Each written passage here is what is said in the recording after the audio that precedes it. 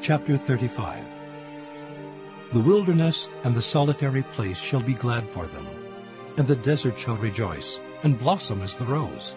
It shall blossom abundantly, and rejoice even with joy and singing. The glory of Lebanon shall be given unto it, the excellency of Carmel and Sharon.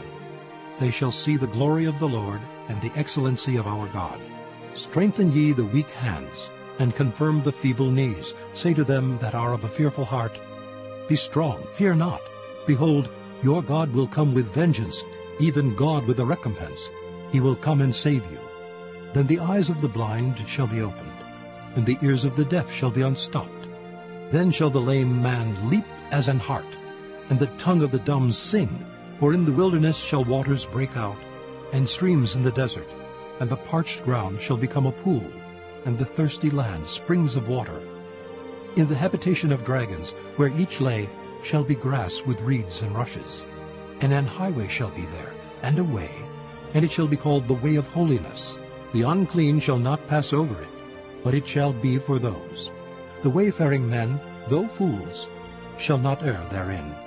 No lion shall be there, nor any ravenous beast shall go up thereon. It shall not be found there, but the redeemed shall walk there.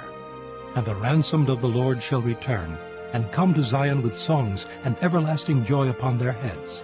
They shall obtain joy and gladness, and sorrow and sighing shall flee away. Chapter 36. Now it came to pass in the 14th year of King Hezekiah that Sennacherib, king of Assyria, came up against all the defenced cities of Judah and took them. And the king of Assyria sent Rabshakeh from Lachish to Jerusalem unto King Hezekiah with a great army. And he stood by the conduit of the upper pool in the highway of the fuller's field. Then came forth unto him Eliakim, Hilkiah's son, which was over the house, and Shebna the scribe, and Joah, Asaph's son, the recorder.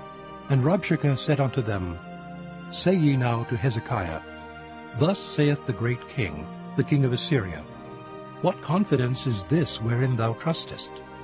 I say, sayest thou, but they are but vain words. I have counsel and strength for war.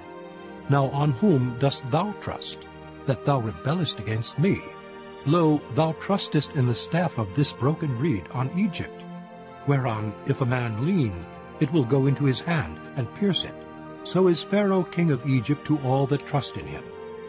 But if thou say to me, We trust in the Lord our God, is it not he, whose high places and whose altars Hezekiah hath taken away, and said to Judah and to Jerusalem, Ye shall worship before this altar?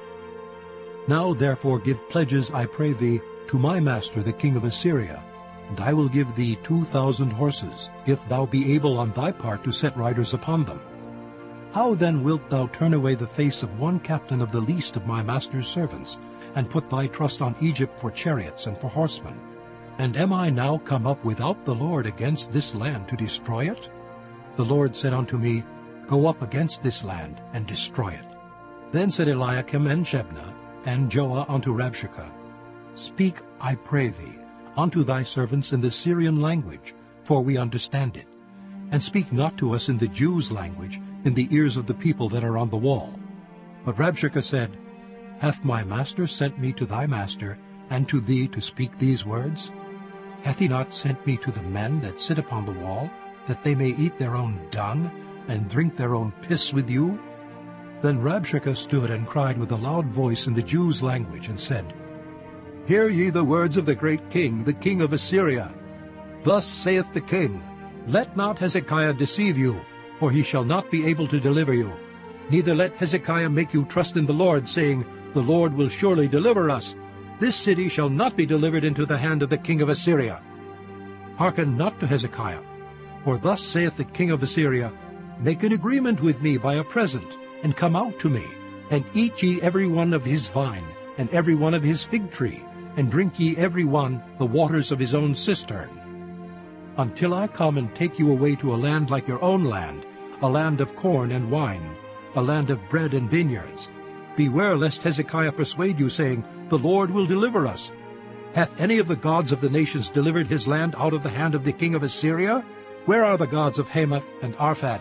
Where are the gods of Sepharvaim? And have they delivered Samaria out of my hand?